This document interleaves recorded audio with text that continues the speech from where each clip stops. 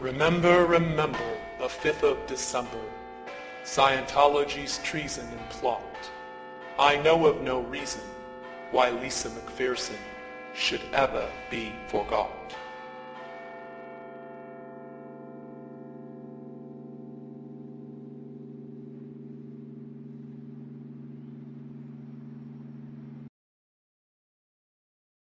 You say the misuse, but I don't know if you're aware that there was a plan in 1955 in this country, Ted, to repeat what was done in Russia.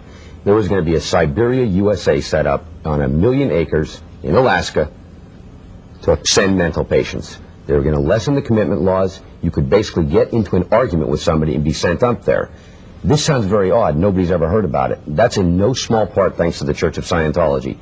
People say in the United States that these things can happen here. Mental screening that only took place in the old Soviet Union or communist Vietnam or those places. It's not true. I want to talk in some detail about the Citizens Commission for Human Rights, or the CCHR.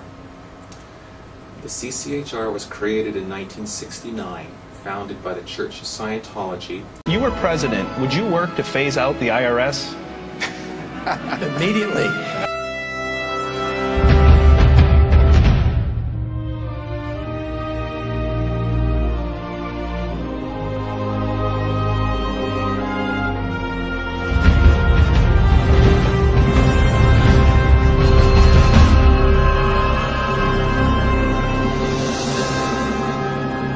Hello.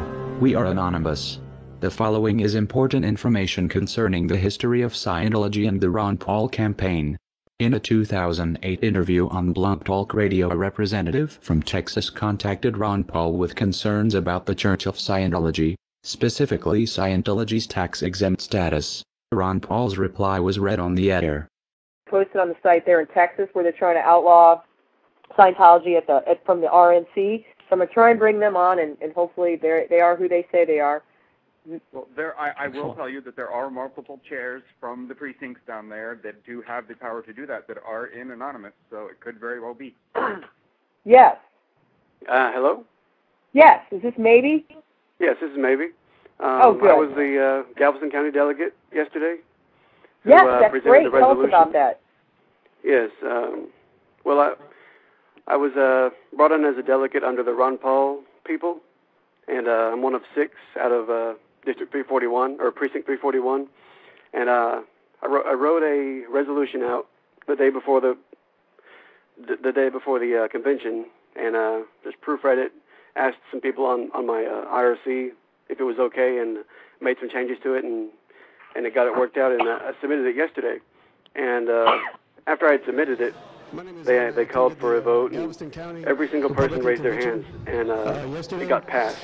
And it's going to appear, you can go to the website, it's called GalvestonCountyGOP.com, and I'm not sure when they're going to post the resolution on the website, but that's where they said they would be posted.